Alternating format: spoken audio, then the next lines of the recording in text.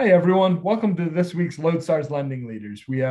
As we continue our summer series, we're going to do a very special episode on the Summer Olympics that just wrapped up. Hopefully, all of you watched it. We have our gold medalist, marketing and sales manager, Elena Gardner, here to come and once again talk about all things Olympics. Maybe we'll tie it to the mortgage industry, but probably not this week. So hopefully you just enjoy our thoughts on the Olympics. Yeah, I definitely think this is going to be a fun topic to just kind of, it's a major event in the world. Let's talk about it. Absolutely. It was one of those things. It's just like it happens and then you're like, I don't know what my life is without this, and then it's gone and you're sad. Yeah. Yeah. I'm a big Olympics person. Yeah, well, tell us about that. What's your favorite Olympic event? So I'm definitely for Summer Olympics, it's definitely gymnastics for me. Mhm. I was a dancer for a really long time. So Mhm. I've tried gymnastics a couple times and it is really, really hard. And also I am very tall for gymnastics. Yeah. Like I'm about like 8 inches too tall to do that many flips. Yeah, you definitely need to be a little shorter to be able to flip that. Yeah, I We think were Simone watching a Biles is lot like of 4'10". diving. Yeah. I think Yeah. diving is similar too, that like divers are not generally tall because you have to really Yes. like Yeah. flip. You need to be like 14 years old so you can just like flip around a bunch of times. Yeah. So yeah, for Summer Olympics, it's definitely gymnastics. I would say for winter, Mhm. looking forward to 2022 is Mhm. definitely going to be ice skating. Mhm. Also the Those luge are in a always weird the fun. way. Hmm? The luge where they like the bobsled. That's what I'm thinking. Mm. Bobsled. The I think curling is that for the Winter Olympics for me, Oh because yeah, like curling it is feels like a sport that anyone can do. Like you can yes. go to a curling club. It doesn't like whereas like yes, it's hard and we would not be Olympic curlers, but like gymnastics just seems like so far out of the possibility of things that can be done that I think Yes. it's a lot harder. So I think curling is that for me. And then I would say for the Summer Olympics, we really enjoyed trampoline. I think that was always a fun one Yeah, too, trampolines. because like, and honestly, like you're just kind of wishing they fall. Like I know it's like awful to say, but like you're like half waiting, they're drifting over to the side. You're like, don't hit, but do I want them to hit? What's going to happen? What's going to happen? Yeah, Yeah, that makes yeah. total sense. Yeah. I think one of my questions too is if you don't have an Olympic tattoo, are you even an Olympian? I didn't ever realize so many of them had Yeah. tattoos, and then every swimmer had a tattoo. Every athlete I saw had some sort of Olympic tattoo. I don't know if some of them are temporary, especially some of the more the colorful ones, but there were a lot of There Olympic were a tattoos. lot of Yeah. tattoos. Yeah. And I like I get mean, it. Yeah, I I get understand. it. If I was Yeah. an Olympian, I would get an Olympic tattoo on a place in my body that everyone can see it forever. That makes sense to me. Yeah. So I think one thing that we talked about too that is an idea I've had for a little while is this is part of like normalizing the Olympics or like giving you more of an appreciation for them because I think you look at trampolining and it seems easy when you watch 10 people do the exact same thing, but it's Yes. not. So I think that like, especially in the news coverage, they have to have some sort of scale. So Yes. the thing I would like to see is NBC basically has a non-Olympic athlete do every event. Personally, I'd like to see the like they just rope in like all the NBC like actors for different shows or like the cast of Saturday Night Live because they're people mostly in decent shape. Like, how funny would it be? Like, you see two people rowing 2,000 meters in like 5 minutes, and then you see how long it would take like Michael Che and Colin Jost to do it, like cursing the entire time, Oh, right? Like, 100%. right, like I've or like you couldn't do all of the same things, but like I just want to see someone try to get up on the balance beam, like just stand on the thing. Like I don't think you could even do that. Like they do a split just to get up. Like you can't do that. Yeah, like it was really interesting, and we've talked about this briefly, but there is a series on the Olympics YouTube channel where Mhm. it's try guys try Olympics, and it Yeah, is a bunch of normal guys trying stuff, and it is absolutely hilarious. yeah, They did it as like promo for the Olympics, but I think it would have been even better if they had like shown that footage right before their events and yeah, been like, here's rhythmic gymnastics. Here's a bunch of normal guys trying it. hmm yeah. Or like Yeah. how far could someone throw the shot put normally? Oh, be like Like 3 feet. 10 feet. Yeah, yeah. Yeah, exactly. So like you'd have to like not, adjust some of it for general danger. Like you couldn't have them doing the vault in gymnastics. Yeah, that would be bad. Yeah, That but would be very bad. yeah, I think it would be good because I think I know what we want to talk about too is the fact that like you get so accustomed to, oh, they're operating at this level, they're doing this amazing thing, that you don't realize how hard it is. You don't realize the pressure on people. I think especially the way that the Olympics gets presented in the United States, is gold is just an expectation and anything else is a failure. Mm-hmm. Yeah, I think especially with the kind of everything that happened with the women's gymnastics team and mm-hmm. Simone Biles kind of coming out of it and saying, I'm not in the right headspace to do these really, really dangerous routines. At the end of the day, like she knows it. She's at the end of her Olympic career. She is quote unquote the grandma of the Olympic teams. Yeah. You probably saw it like 3 or 4 times. Ripe old age of 24. Yeah. Ripe old age of 24. She's the grandma. Mm-hmm. But she definitely made the right choice because a lot of times, we kind of put Nastia, or oh gosh, why can't I think of her name? Nastia Liukin. Yeah, it's Nastia Liukin, but it wasn't her. It's Gabby Douglas. There is a gymnast from, now I have to look up, like a few years ago that broke her foot on her first vault, broke her ankle, and she still did the second vault. And it is like Strong. Yeah, Carrie Strong. There we go. Yeah. Yeah, she is she is so famous in the gymnastics world for doing that vault. And in reality, the US team did not need that to get gold. Yeah. She dramatically injured herself doing the second vault. I mean, it was the final event too. Like it wasn't like the very beginning or anything like that too. Yeah. And I think we've come a long way as a culture, I think, to be like, okay, this is okay. This is amazing. She did so much for her country too. Oh yeah, Simone Biles maybe shouldn't dramatically injure herself. Like, unfortunately, in gymnastics, you can hurt yourself really badly. Yeah. And I think that's part of the problem that I know even for myself, I didn't quite have the appreciation of how dangerous what she's doing is. And even calling something the twisties, like a twisties like something you get at a gas station as a drink. It's not like, hey, I'm going to snap my neck, right? Like, I feel like there's needs to be a little more of an appreciation of the danger. And like, there's metal things in athletes where like a second baseman can't make the throw to first, or a golfer can't make a 5-foot putt. Missing a 5-foot putt and falling from 20 feet in the air backwards on your head are 2 very different things.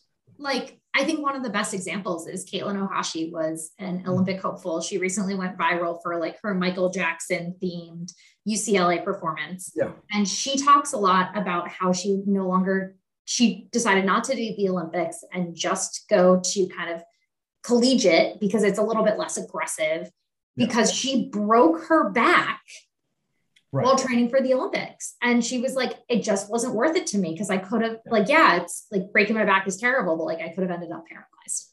Well, then you think of how large organizations view these athletes. From Simone Biles was on everything for the last 3 years. It got extended a year, which probably didn't help her, right? Of like, it's the expectation, you're winning gold, you're the face of the Olympics, you're everything. Like the other gymnasts did really well, but who knew Suni Lee before 2 months ago? Yeah. Right? Or what, Jade Carey, right? These people who just from the last, like they didn't have the same spotlight on them. And you look at, all the things that happened with USA Gymnastics and like, I'm not really going to risk my life for you guys after how we've been treated for the last few years. So it's such, I mean, for so many reasons, this was a very conflicting Olympics in a lot of ways too. And I think that shows it. And then you look at, some of the high profile mental struggles of Naomi Osaka too, of not wanting to dropping out of, was it Wimbledon or the French Open or both? Not wanting to do interviews. And you're like, hey, what's similar between Simone Biles and Naomi Osaka? Like look at who's feeling pressure in different ways than, what's his name, Caleb Dressel or someone like that. Yeah. And I think we put so much pressure on these athletes to perform at such levels that they can't, like at the end of the day, if you're not in the right headspace to compete, you're not going to do well. Yeah. Like it's as much of a mental game as it is a physical game. Right. And I think, at the end of the day, Simone Biles didn't just stand up for herself at the end. Like she was in a position where everyone knows if she had been able to perform at the level she was able to perform, she would have every gold medal. Yeah. It's like not a question. Like they may or may not have won the team all around, but she would have won in every event that she competed in. It's not a question in any of our minds. So I think she's in a really unique position to be like, I stepped back because I'm confident in my abilities, and also just makes it normal for everyone else. She can do something that's more, in many ways, more impactful too, hopefully in the long run. And there's been more of it from someone like Michael Phelps, who's been vocal about mental health and things like that. So I think it'll be interesting to see. And I mean, it's tough to imagine for a lot of folks, the thing that is, the highlight of your life, your top achievement is when you're 18 or 24 or 22. Like, that's crazy to imagine. And now even when they were doing the closing ceremonies, you were talking about figure skating, they had Johnny Weir and Tara Lipinski as the announcers, who I love everything they do because they always look like they're announcing the Hunger Games. Like, it's just fantastic. But they were basically saying, like, this is, you get 1 or 2 Olympics and the rest of your life is trying to recreate that magic. And that really stuck with me. Is a kind of a crazy thing to think about, and something that most non-Olympic, most people never think about or never deal with. It's very true. Yeah. So. No, I think the biggest thing to just come out of this Olympics is how much our mental health matters. And I think that's the thing that we translate that's the most back to the workplace is like, at the end of the day, you're never going to perform at your top if you don't take care of your mental health. Yeah, and I think in some ways it's easier to think about in the workplace because there's sure a physical aspect to showing up and getting into work, but it's not the same. A lot of it is just the mindset, the headspace to things like that. And, the working hard or the hours you work are a lot different than the effectiveness you can have. Like, I know when I started my career in New York, there are a lot of jobs people were working 18-hour days. And I always thought, how do you get anything done in an 18-hour day? And the thing is, you probably don't. So it's just, it's interesting kind of visualizing that effectiveness. And I'm glad that just these things can be more and more normalized, that, like if your head's not right, very bad things can happen. Yeah. And it's just as important, if not more than, an ankle, right? Or limping along, but it's tougher to see. Everyone saw Kerri Strug limping and her trainer carrying her and all of that. And now it's an iconic moment, but should it be, to your point? Like, like, I think a lot of us just need to look at it is like, do we want to see a young child suffer? Like, at the end of the day, she's 24. Like, she's not a young child, but if she does it, a 16-year-old might do it, or an 18-year-old might do it because they think that's what they have to do. Yeah, I mean, you think of the pressures too. There was in the Olympic diving, the gold medalist who set a record for China was 14 years old, absolutely amazing. And they were saying that one of the reasons she was excited to get onto the Olympic team is the money she would get to send to her mother for her mother's treatment. I forget what exactly it's for, but like, that's a lot of pressure on a 14-year-old. Yeah. It's not a low amount of stress. No. So yeah, I think it's important to kind of have the glass wide open with how you're looking at this. I mean, will I still watch the Beijing Olympics? Yeah, probably. Absolutely. Yeah, I'm very excited for the next one. And I think it's going to be interesting to see just how they change everything, how they do things. And I think even the US team is having this like challenge of, the sprinter who got kicked off the team for smoking marijuana in a state that it was legal. Yeah. Yet they had other people on other teams were able to come to the Olympics for things that were much worse in some cases. So it was just the consistency. All of that is tough to rationalize going forward. So we'll see. But to end this, favorite Olympic moment, not just this Olympic, any Olympics. Oh gosh, that's a big question. So I think my favorite Olympic moment from this Olympics that I recently watched was actually watching the British men synchronized diving. Tom Daley. Yeah. Tom Daley, just watching Tom Daley perform and their excitement of like, he lost the last Olympics and winning it this time. And then all beautiful. And then after, when he was knitting, like between rounds.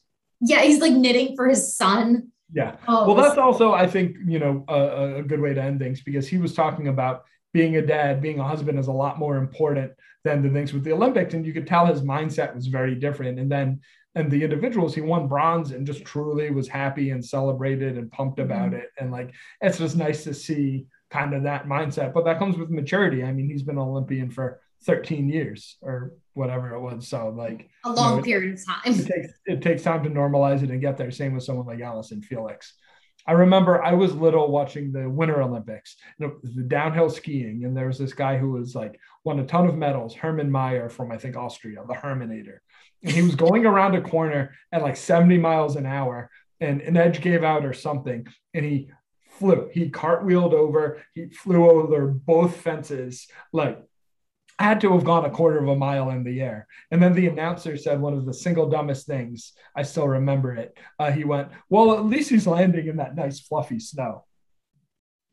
Oh, dear. After like taking up the fences and flying through the air at 70 miles an hour.